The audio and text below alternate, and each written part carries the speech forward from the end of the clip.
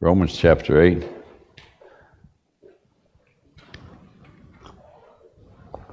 God's security. You know, at times like this, we need security, don't we? We need to know that we have this security. And it's so important. I know there's different people that think in different things and so forth, but there's no reason for us to ever fear. It's just God wants you to know, and He never wants you to fear. He wants you to have that security in your heart. Regardless, we don't want to be stupid and go out here and play around with this stuff, but we do want to have that sweet peace and joy down in our heart that God wants us to have. Several years ago, I did a series of messages, and of course one of them was on the new life that God gives us and so forth. In chapter 8, and I want to just read the one verse to start with, and then we'll go from there, okay? Verse 28. I think that's one of the greatest verses in the Bible. But it's hard for you to understand. It's hard for me to accept sometimes too. He tells us very plainly, you take this virus and this thing that's going on now. He says, and we know. I think that's one of the greatest words that God puts in the Bible. He never puts you in doubt of anything. He never thinks, you never have to say maybe or might. He says, we know that all things, not some things, but all things. We know that all things. That's everything that ever happened in your life. That's everything that ever happened to my life. And we know that all things work together for what? Good. You know, I was telling somebody that something didn't happen and go right, and I said, well, He's got something better for you down the road. Because they work together for the good, so it's going to be better down the road. If it didn't work together right here and you didn't understand it quite here, there's something better down the road, because this is working together for the good. For those who are living for the Lord and trusting in Him by faith, and He said the just shall live by faith, and faithful to Him, these things are going to work out together for the good. I don't want to spend too much time on that verse right now. To them that what? There's something else in there. That love God. That love God. Do you really love Him? Do you really love God? Do you want to know Him more about Him? Do you want to serve Him? Do you want to read His precious love letters that He's given us in the Bible? Do you want to be faithful in fellowship with God's people? Do you want to be a good witness out in this world? That's loving God. He's left us here for that light, and thank God for it. That love God. To them who are called according to what? His purpose. His purpose, not ours. His purpose. His purpose. So we see that, and let's just go to the Lord in prayer just a minute here. Father, thank You for this word, and we pray that You just bless it this time together and so forth, and speak to our hearts through the precious word of God and the Holy Spirit. In Jesus Christ's precious name, amen. Who are called. There's some things at the beginning of this chapter that I'll just run through quickly. I don't want to take up too much time. I'll end up here too long. And first of all, he talks about we have a new law now. Mark talked about the commandments of the Lord, and those are good. Those are 10 principles that should be in our life, the commandments are. But he says here we got a new law. We got a new law in the first few verses there. He talks about there's no condemnation in verse 1. He says, to those who are in Christ, Jesus, who walk not after the flesh, but after the Spirit. Then he goes on, for the law of the Spirit of life. Now there is important in verse 2 there. And Christ Jesus has made me free from what? The law of sin and death. Made me free. So we got a new law now. We're free from that, okay? For what the law could not do, in that it was weak through the flesh, trying to keep the 10 commandments and all that, God sending His own Son in the likeness of sinful flesh, and for sin condemned to sin in the flesh, that the righteousness of the law might be fulfilled in us who walk not after the flesh, but after the Spirit. So we got a new law. I've talked on this and preached the whole message on it, but I'm not going to today. We've got a new law. We've got a new Lord. We've got a new. When we got saved, Jesus Christ should be Lord of your life. Lord Jesus Christ. He should be the one that determines everything in your life that goes on in your life. We got a new Lord. And he talks about that in verse 5. He said, for they that are after the flesh do mind the things of the flesh, but they that are after the Spirit, the things of the Spirit. It goes on. And it goes on. I'm going to skip some of this, okay, so we can get down in here and get what I want to get at. Look in verse 9, if you will. But we are not in the flesh. Remember what the Bible tells us very plainly. Therefore, if any man be in Christ, he's a new creature, a new creation. Old things are passed away. Behold, all things are passed. And he tells us over in chapter 6 of Romans that we're dead to sin. We're dead to sin. That new spirit is in us there, and so forth. But we are not in the flesh, but in the Spirit, if so be that the Spirit of God dwell in you. Now, if any man have not the Spirit of Christ, he's none of his. You know when the Spirit of Christ comes in you. You don't understand everything, but you know it. Because he'll start teaching you. He'll start leading you if you want to serve God. And he'll start leading you. Mark talked about the light this morning. Thy word is a lamp unto my feet and a light unto my path. It's the word. He leads you, but according to the Spirit and the Word of God. He tells us up there in another verse, verse 14, he says, for as many as are led by the Spirit of God, they are the sons of God. So we've got a new Lord now that takes care of us. Now, he says, if any man have not Spirit, he's none of his. And if Christ be in you, the body is dead because of sin, but the Spirit is life because of righteousness. So we've got a new Lord, okay? And that's all. And then we've got a new life. We've got a brand new life. I've already quoted 14th verse there, but he says, for ye have not, look at verse 15, for ye have not received the spirit of bondage again to fear, but you have received the spirit of adoption, whereby we cry, Abba, Father, Papa, Father, Daddy, Father. And it's wonderful. And if children, then heirs, heirs of God, joint heirs with Christ, if so be that we suffer with him, that we may be glorified together. I'm not going to go on down in there. There's a lot to that, but you can read it and get into it. We've got a new law. We've got a new Lord. And we've got a new life. I love that new life, don't you?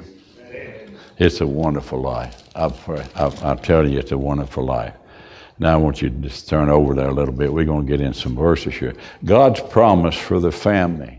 God's promise for the family. This is his promise. This is his security. I read this verse. We know that all things work together for God, for the good to them that love God, and listen, to them who are the called according to his purpose. Always remember that, according to his purpose. For whom he did foreknow, he also did predestinate to be conformed to what? The image of the Son of God. That's what he's doing with you and me every day as we yield our bodies, a living sacrifice, holy and acceptable unto God, which is our reasonable service. He begins to conform our bodies into the image of the Lord Jesus, our minds and our hearts. We know Paul talked about it in Philippians. We teach it on Wednesday night. Let this mind be in you, which was also in Christ Jesus.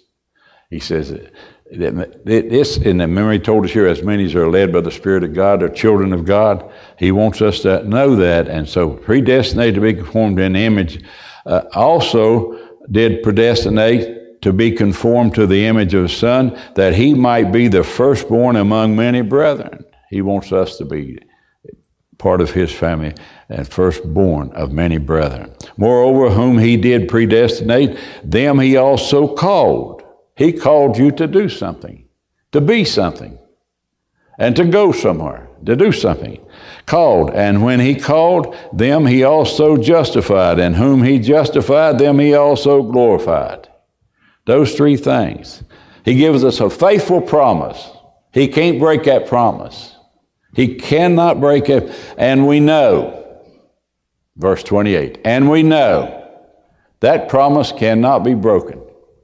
Then he goes on in the same verse 28b, it says, a fruitful product. All things, not some things, but all things. All things. Then he finished the process in verses 29 and 30 there to be conformed to the image of the Lord Jesus Christ. And he said he justified us. Not only did he justify us, but there'll be a day that we'll be glorified with him, of course. God's protection. He talks about God's promise to the family, first of all, in that one verse there, and then verse 29 and 30 he finishes all. But God's protection for the family. It's so important that you know that you have a hedge about you, you have angels encamped around about you. He keeps you out of trouble all the time. He keeps you out of being hurt many times. You don't even know nothing about it. But he's always going to take care of it. God, if you can protect your family in any way, you're going to do it. You're going to do everything you can to protect your family. God can do anything. And he knows it. But he can take care of you in any situation. If we get this virus, we're going to depend on him to take care of us. We don't want it, but he's going to take care of us. And I've seen it happen already. In my family, I've seen it happen. I don't have it, didn't have it. Wife doesn't have it, so don't get to thinking about that. But they had a few cases down at the Crown, of course. But Isaac come out negative, But they said he probably had it and got over it, because he's strong, young, and like that. He had some of the symptoms and all, but they said he's negative. Everything's fine with him. But, God, most young people, there's only 1% that ever, it really dies in it with it, 1%. You got to think about it and put it in perspective, God is going to take care of it. God's protection for the family. Look in verse 31, would you? What shall we then say to these things then? What are we going to say? What God's given us, a faithful promise, a fruitful product, and a finished process. What are we going to say about it? Look what he says. What shall we say to these things? If God be for us, who can be against us? Think about that. You think about that. God's on your side. You've got the greatest protection in the world. I've got the greatest protection. And anybody that truly born again, blood washed, and Bible saved is on God's side. And God's responsibility is to take care of you. He said, he plainly tells you his responsibility. You say, well, what about these people that die? And well, that's the best thing that could ever happen to them when they go to heaven. But I'm not saying they wanted to go, and I'm not saying many times people die and don't understand, can't explain it. I don't try to explain when somebody dies. A good person, good people die too. We've had them die out of this church, good people, and you wonder why. God knows what's best. And he said it's the best. And they're going to, whatever the disease was or whatever it was, they're going to get a perfect body. No more sorrow, no more sadness, none of that stuff, and no more sickness, no more cemeteries, none of that stuff. God's going to take care of them. He said, who is for us, but look what he said, who paid the price for us. He paid a price. We wasn't redeemed with such things as silver and gold and vain conversation and traditions in the old time. None of that. We were redeemed with the precious blood of the Lamb of God without blemish or without spot. Look what he says in verse 32. He that spared not his own son, but delivered him up for us all, for all of us. For God so loved the world, all mankind. Majority of the world don't know that. They've never accepted that. They think that we're worshiping a pie in the sky somewhere. But we know better. He lives in our heart. Remember what he said? If any man have not the Spirit of God, he's none of his. Amen. He lives in my heart. He lives in your heart. I walked with him last night. I talked with him this morning. but delivered him up for us all, how shall he not with him also, with the Son, this is your protection, freely give us what? Everything you need in life, he'll give you. He'll make a way for you to get everything you need in life. Not our wants, not the lust of the flesh as we look out to this old world and old flesh starts lusting after things. Every one of us got more than what we need. I look at everybody. You're dressed real nice, you know. And I don't believe any of you is hungry. And I'm not. I should say that, and I won't say nothing about anybody. But all of us got plenty to eat. Everybody's got a home to live in, a bed to sleep in. It's warm when it needs to be warm. It's cold when it needs to be cold. All these things are there. He said, if he spared not his own son, if he spared not his own son, freely give us all things. That's the next thing. Who shall charge us? Who's going to point a finger at us and charge us that so and so and so and so? Look what he says in verse 33. Who shall lay anything to the charge of God's elect? Who should point a finger at anything? Point a finger at one of God's people. God said, that's my child. I paid for their sin. And I'm going to take care of them. They've got the best father that ever was created. It wasn't created. The best father that they could have. They have the only Savior in this world that they could have. And I've got a witness inside of them, the Holy Spirit of God, that as they get out of bed this morning, and when they go to bed at nighttime, that witness says, you're mine. I bought you. I paid for you. I shed every drop of my blood for you. I'll never leave you nor forsake you. I'll always give you what you need. You're mine. You'll always be mine. Nothing can change it. Who's going to lay anything to the charge of God's children? He's something else, God is. It is God that justifies. It is God that justifies. And he goes on to verse 34. Who shall condemn us? People try to say something about Christians, they'll do it. He said they hated me. Remember in John 17, I just preached it maybe last week. He said they hated me. They don't dislike you, they hate you. This world system hates everything you do. Everything you do. Don't you ever think they don't. They might say something nice to you when they see you, but they truly hate you if they don't believe in Jesus Christ as their personal Savior. They hate you. But he said, be of good cheer. I've overcome the world, he said. I've overcome the world. You don't have to worry about it. Verse 34 there. Who is he that condemneth? It is Christ that died. Yea, rather that is risen again, who is even at the right hand of God. Look what he's doing, who also maketh intercession for us all the time. He's praying for you. He's praying for me. Always he prays for us. And every once in a while, you should feel it, know it. He reaches down those arms of love and puts them around you and says, you're mine. I'll never let you go. I'll never leave you nor forsake you.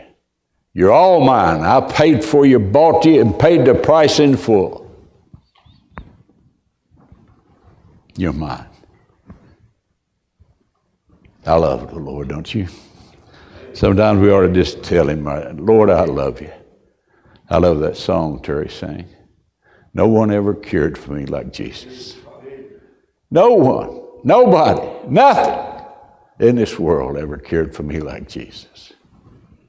What a Savior, what a God we have.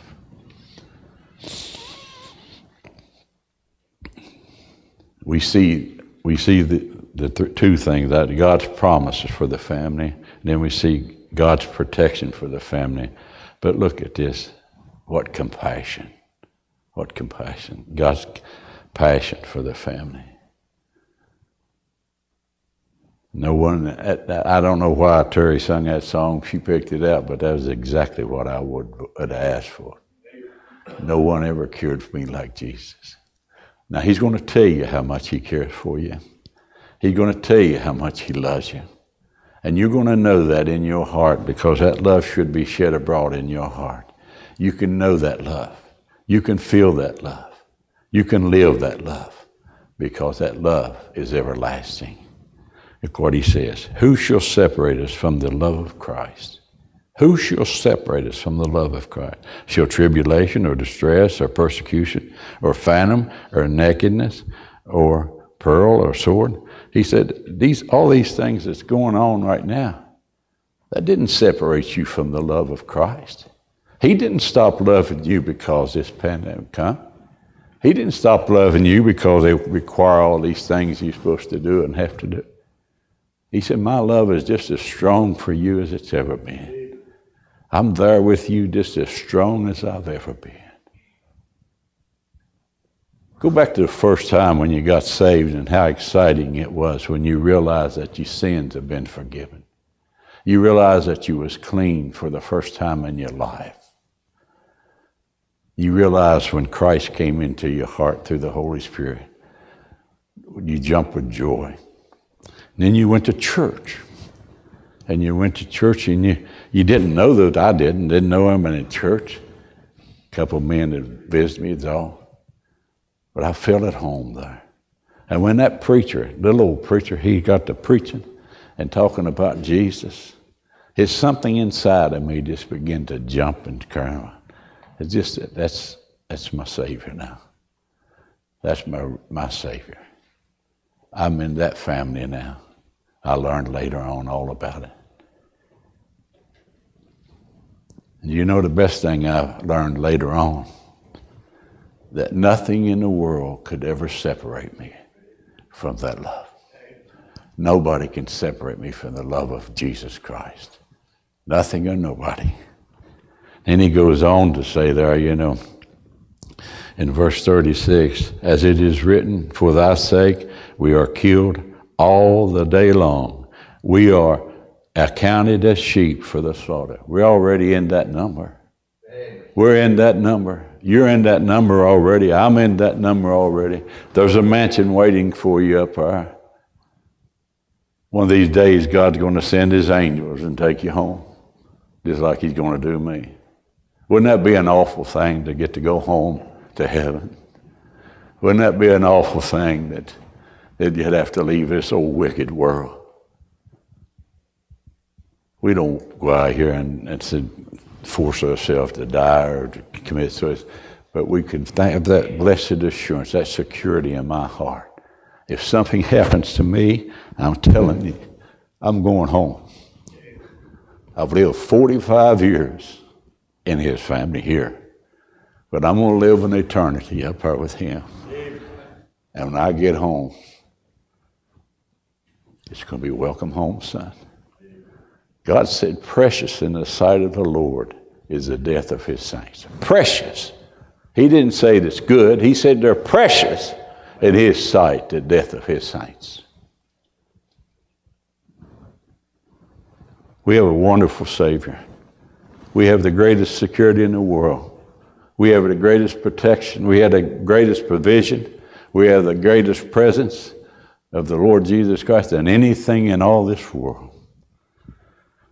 Who can separate us? Who loved us? Look in verse 37.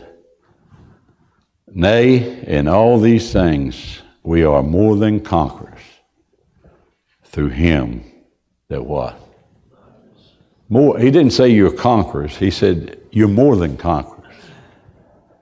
What he's saying is more than anything that you can imagine.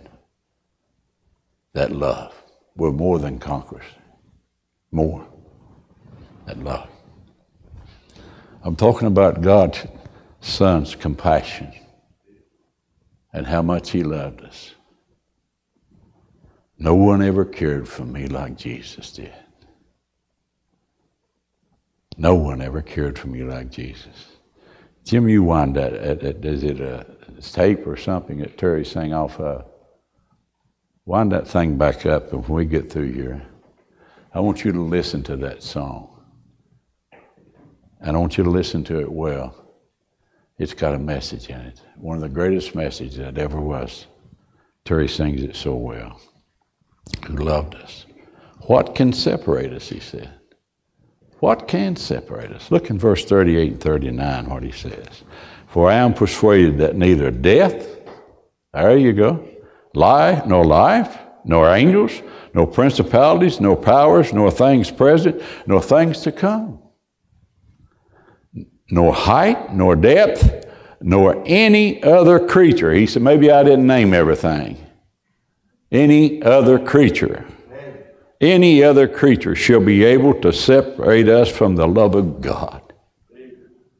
What a wonderful Savior we have, which is in Christ Jesus our Lord. He said, I want to give you assurance. I want you to have that blessed assurance. Jesus is mine. Oh, what a foretaste of glory divine. Our salvation born from above. What a Savior. What a God we have.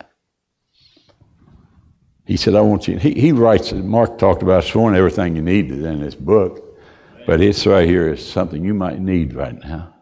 You ought to read this chapter. Read it through and just get what God gives you through it. I preached from this chapter and I preached from all this book and everything, but this chapter here has always did something for me. You said, well, that's wonderful. But chapter 10 in Romans did something for me 45 years ago, too. I love that chapter 2, verse 9, that if thou shalt confess with thy mouth the Lord Jesus and believe in thy heart that God has raised him from the dead, thou shalt be. It didn't say that maybe, thou shalt be saved. For with the heart man believeth unto righteousness, with the mouth confession is made unto salvation. And whosoever shall call upon the name of the Lord shall be saved. I did that about 2 o'clock in the morning, 45 years ago, August the 25th. He's never left me. He's never failed to protect me. He's never failed to provide for me, my family too. He's never left me. He can't leave me. He cannot leave me. He will not leave me. He'll never leave me nor forsake me. He loves you that same way. What a Savior. Nothing can separate us. God's love is untouchable. God's love is forever. He said, I've loved you with an everlasting love. God's love is precious. To have that love shed abroad in your heart is the most precious thing you'll ever have in your life. And know that you're saved. And know that you've got him. Remember that. I just thought we needed to hear something about his security, his love, and his passion. He's not going to let you down. He can't let you down. He never will let you down.